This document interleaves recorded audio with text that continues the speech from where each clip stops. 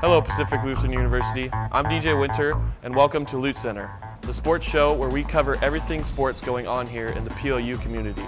On today's show, we will head out to the field for a look at PLU's ultimate frisbee team, check out the men's golf team and all of the successes they are seeing, and see what our half athlete is up to this week. Our first story today is a profile on PLU's ultimate frisbee team. They are a club team here at PLU who don't usually get a lot of attention, but today the spotlight is on them. Jenny Boots has more on the team. Like, you play frisbee golf? Is ultimate frisbee even a sport? Like disc golf? Oh, that thing you do with dogs, right?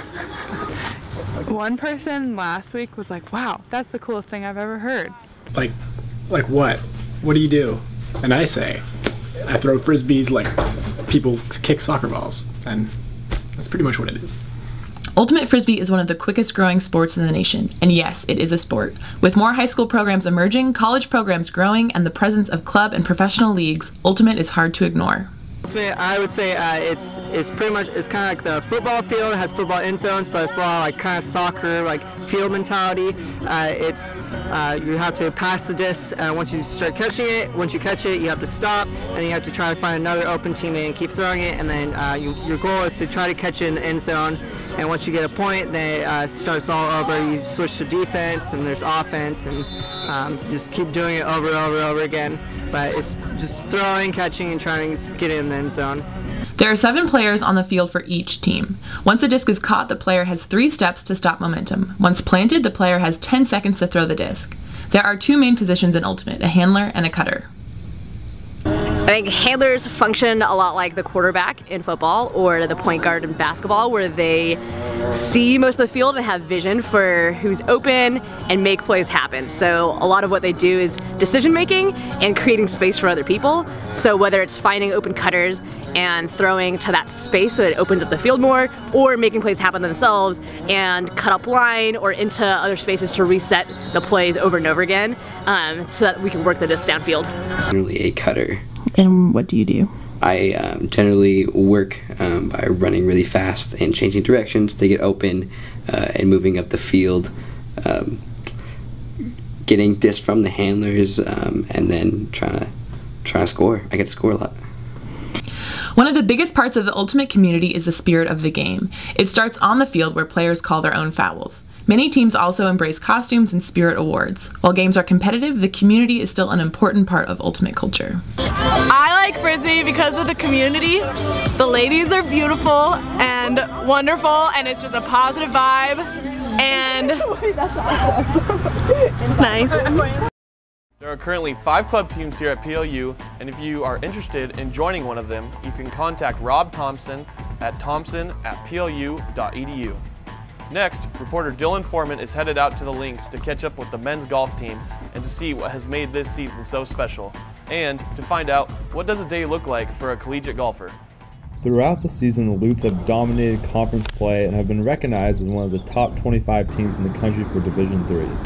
Leaders on the team like Thomas Huddleston, Kyle Drugge, and their coach Chris Swanson let us know how they have gotten to be as successful as they have been heading into the Northwest Conference tournament this weekend. I think this year, for me as a senior, more than any year that I've been on the golf team, is just the cohesiveness of the team. Just every day at practice, we're here helping each other, competing with each other, always wanting to get better, and just strive to be the best team that we can be.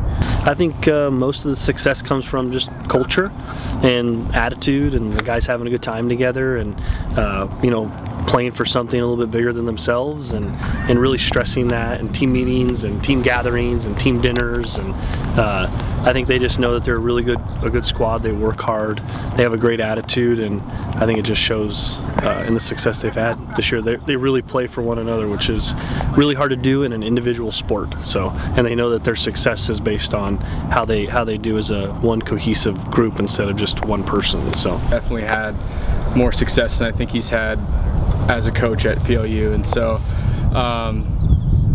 you know, I think that's just a part of us being a really close team, and we're really talented, but we also do the little things that help us give us that edge. One of the biggest factors that plays into the Lute's success this season is the fact that off the course, teammates hang out together, eat together, and in this case, many of them live together, which is made for excellent team chemistry in a sport that normally receives only individualized attention.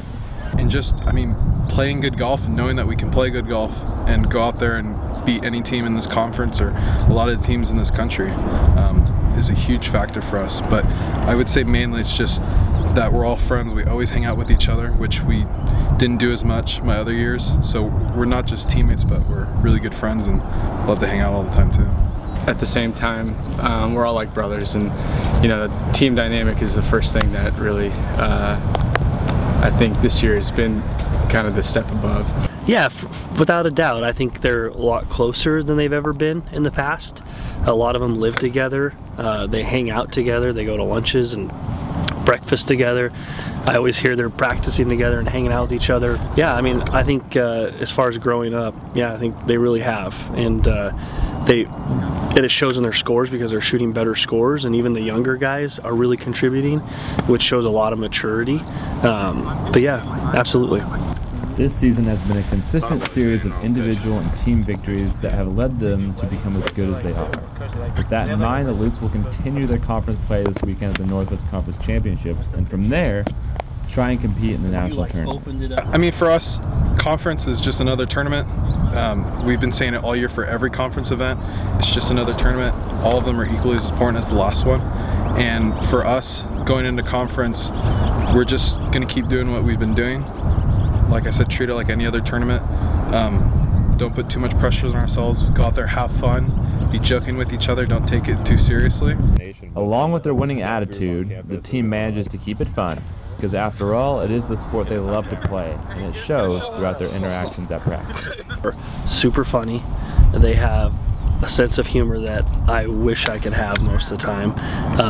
But I let them be who they want to be, probably more than most coaches would. I don't really hold them back from just being who they want to be and who they are.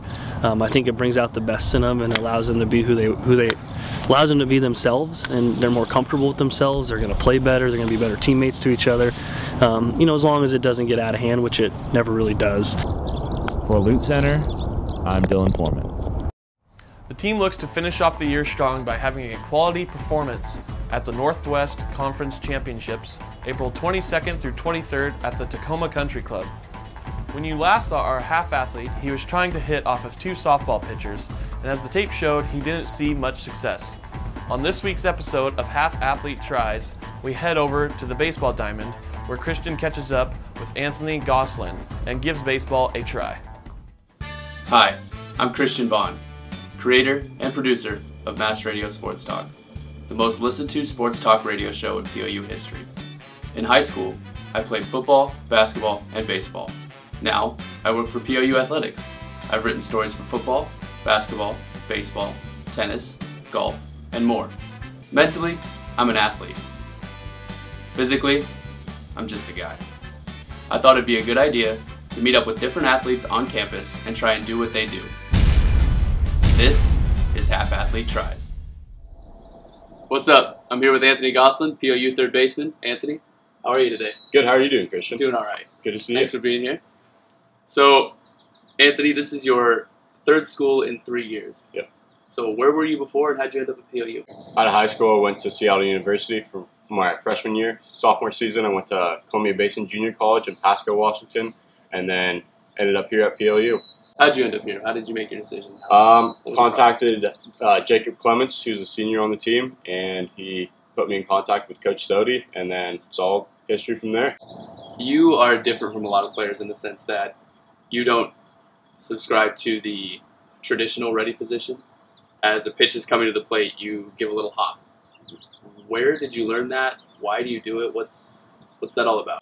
I got it from an ESPN segment when they were interviewing Dustin Pedroia, who's the second baseman for the Boston Red Sox, and it just basically gets him ready and gets him on his toes, and I'm like, hey, that might be a pretty good idea, because I was really bad at defense back in high school, so started doing it, and it worked out for me, and I've been doing it ever since.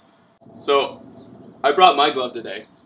But we know you're pretty solid over there at third base, but I want to take a couple ground balls. Do you think we could do that? Yeah, let's do it. I think he's going to do pretty well. He's a half athlete, and we'll see how he does. So, you ever had an injury playing third base? Yeah, I have. Broke my nose last year from a bad hop, and that's about it. About it? Bleeded myself a couple times. Nothing abnormal. You cleated yourself? Yeah. How did you cleat yourself? A couple diving plays and just being uncoordinated. Seriously? Okay. Third base is kind of known as the hot corner. Yeah. You wear a cup? I did not. What? Feel like I have good enough trust in myself to protect myself and not get hit in that region. That's fair. Alright, I want a cup.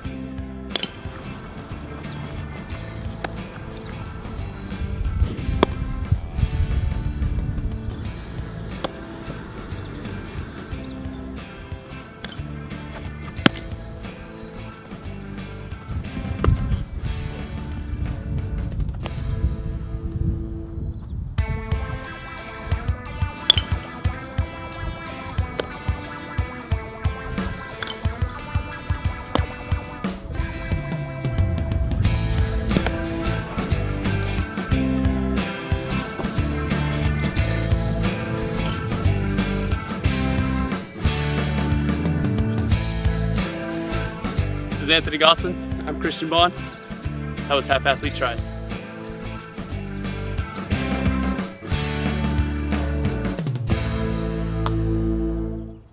The Lutes just dethroned the nationally ranked Kingsmen of Kalamazoo this past weekend and are hoping to win the Northwest Conference tournament this upcoming weekend down in McMinnville, Oregon at Linfield to earn the automatic bid in the postseason tournament. That's all we have for today. Thanks for watching Lute Center. Hope you enjoyed the show. I'm DJ Winter, and we will see you next time.